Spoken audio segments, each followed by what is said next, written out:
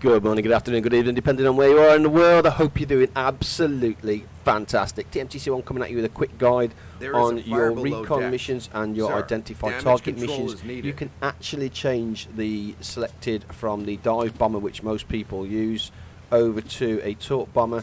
It's entirely up to you. If you can select or hover over your mission and then select the little toggle tag there, you can see that it changes. You can also do that with the identified targets as well.